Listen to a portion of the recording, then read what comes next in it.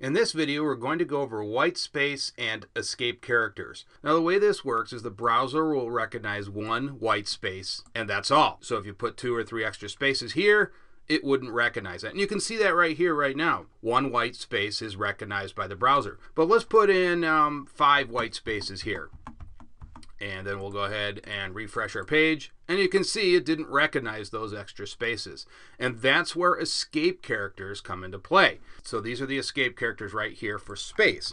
And we need all of these. The semicolon, by the way, is just to end the escape characters. So let's go ahead and copy and paste 5 of these into here.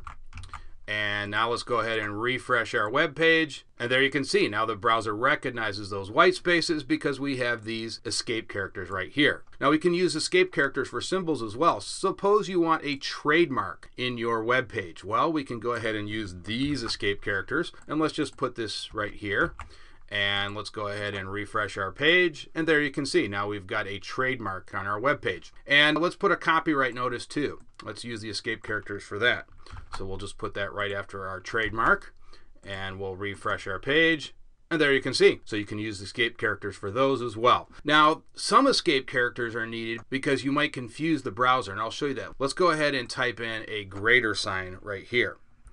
Now, if we do that, the browser will think this is HTML code, and it'll think that we're trying to close out this element, when really we want this in our content. And so instead of typing that in, we can go ahead and use the escape character for the greater than sign.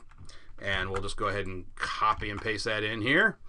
And let's refresh our page. And there you can see we've got our greater than sign now. And it's not actually being confused as HTML code. That's the key. The browser will not be confused. Now, there are many other escape characters, but these are the main ones that are used. So I will actually create a link in the description of this video if you guys want to go ahead and use these. See you guys in the next video.